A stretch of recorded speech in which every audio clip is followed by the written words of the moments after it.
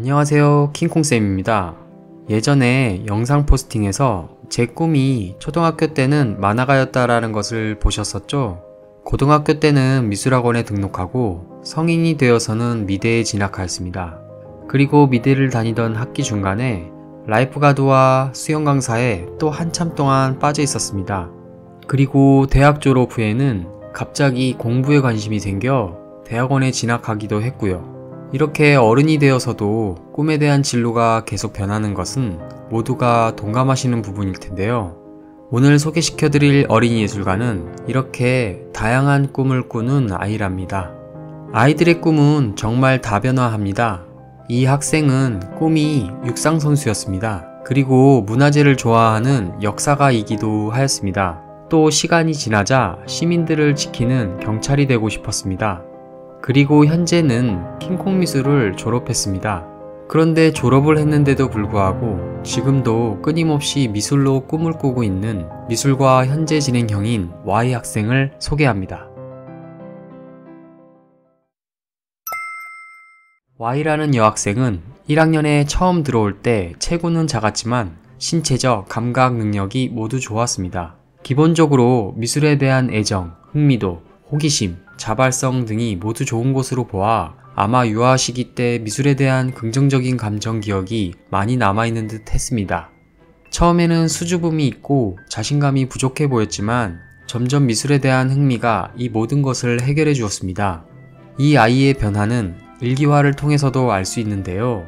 처음에는 말수도 별로 없고 가장 친한 친구가 책이라고 말했던 아이였는데 점점 더 관계에 대한 관심이 높아지면서 일기화 속에서 가족과 친구들이 부쩍 많이 등장하기 시작합니다. 참고로 킹콩미술은 수업 시작 전에 손과 생각을 유연하게 하기 위해 몸풀기로 일기화를 그립니다.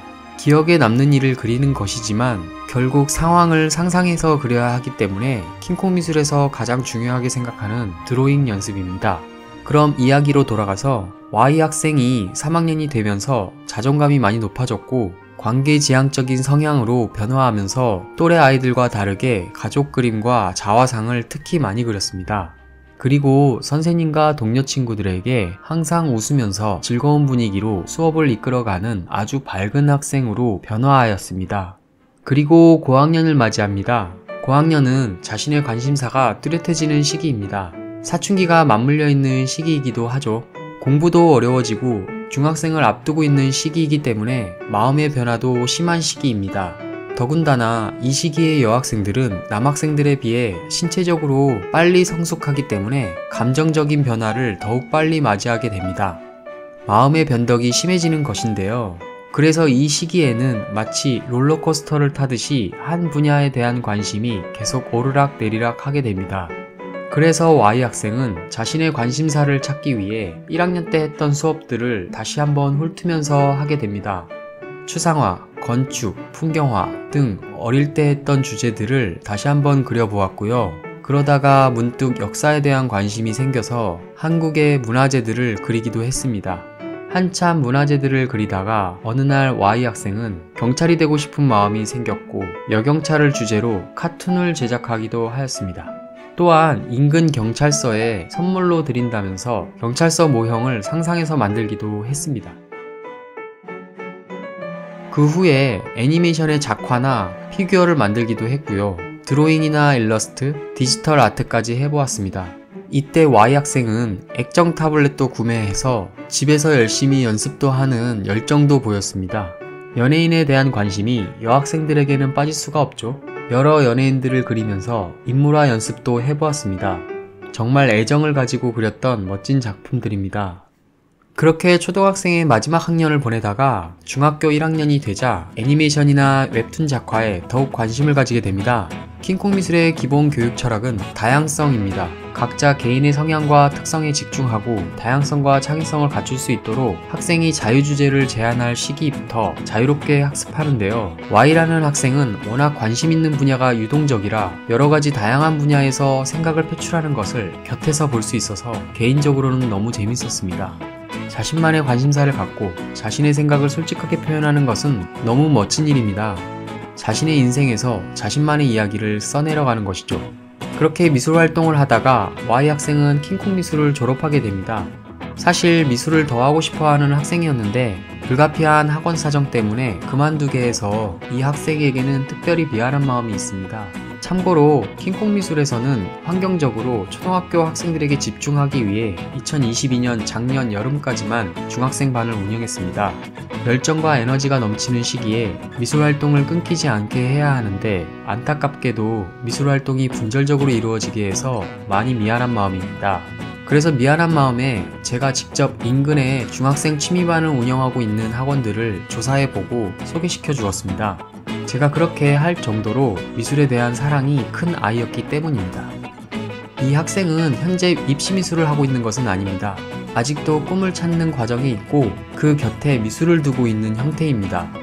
미술을 너무 사랑하기에 미술과 관련된 일을 찾고 싶어 그 끈을 놓지 않고 있는 것입니다. 제가 예전 동영상 포스팅에서 시각 언어의 시대가 왔다고 말씀드렸었죠. 이 학생은 본능적으로 최근 도래한 시대에 발맞추어 가고 있는 것입니다. 그리고 소개시켜준 학원에서 그렸던 그림 사진들을 메시지로 틈틈이 보내옵니다. 긍정적인 피드백도 주면서 선생과 제자의 인연의 끈을 계속 유지하고 있습니다. 이렇게 미술과 사람 관계에 대한 애정이 넘치는 매력적인 학생의 수업 영상을 지금부터 관람해 보시겠습니다. 구독과 좋아요 눌러주시고요. 끝까지 시청해주시면 감사하겠습니다. 그럼 예술적인 하루 되세요.